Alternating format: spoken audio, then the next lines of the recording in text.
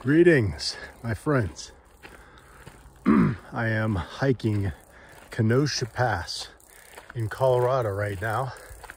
I'm with my girlfriend. She's okay outside of my view, but she's in front of me right now. And the reason I am making a video is because I was thinking to myself, does this relate to creating music, inspiring music? And it certainly does. From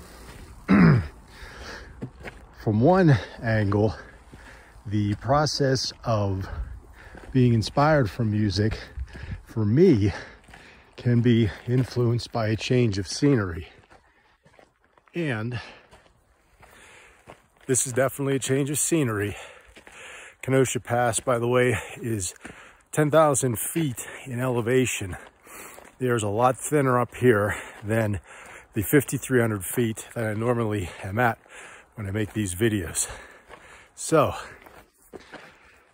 it's very influential, as I was saying, because of the change of scenery and, let's be honest, the flat out beauty of a location like this.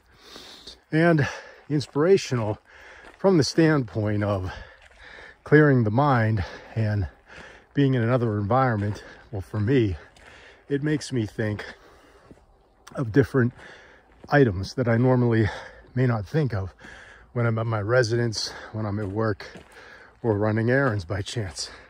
You might be able to see my girlfriend now. She's in front with a purple shirt and a green bag behind her. In any case, she'd probably get mad if she knew I was making a video. But anyway, that's beside the point. So anyway, this is definitely a therapeutic thing, if anything, and musically inspiring. And I guess the message behind it would be, if you're looking for inspiration, changing your scenery can definitely help. So with that, I'm going to sign off. I'm about to catch up to her now. Have a good day.